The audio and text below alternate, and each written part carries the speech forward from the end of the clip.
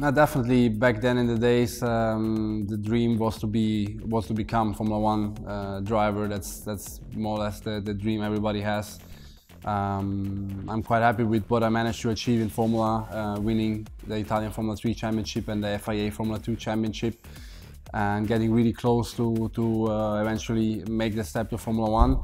I was lucky enough to have the opportunity to test for 3 different Formula One teams, getting a lot of experience, and all those tests, every single kilometer I had the chance to do in a Formula One car, improved me definitely as a driver, not only on the technical side but also on the sportive side, and you know, staying in touch with all those engineers of the different teams.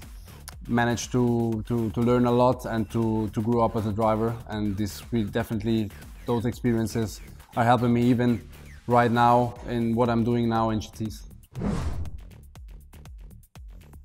Yes, yeah. So being, you know, a racing driver full time is obviously a privilege, and it's obviously the best job in my opinion you can have, obviously, because it's my dream and it's always been my passion. So I'm really happy with what I'm doing right now, where I'm now, but it's not always easy, obviously, because it depends always what kind of goals you have in life and what you want to achieve. And if you have high expectations, high goals, and the pressure on yourself, basically you turn your whole life around what you're doing, and that's the only way in order to be well prepared yourself to go for certain kind of goals.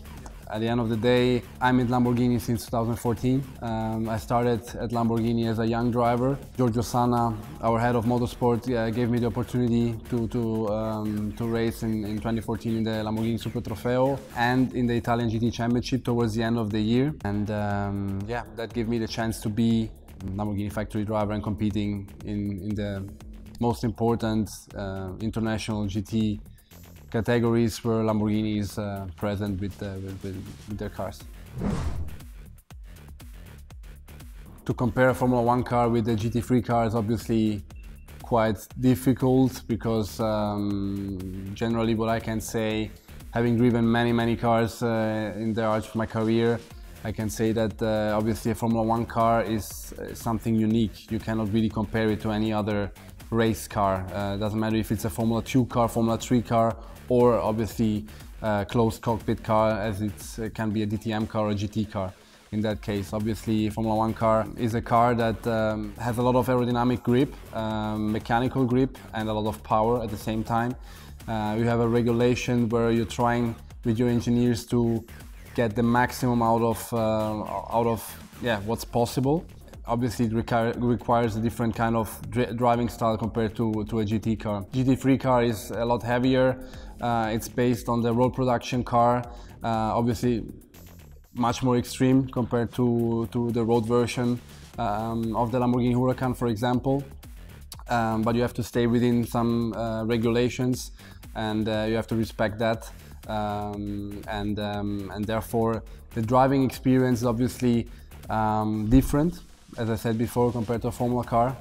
And it's very important to be smooth, precise, and trying to understand what the car needs from the driver in order to get the maximum out of the car.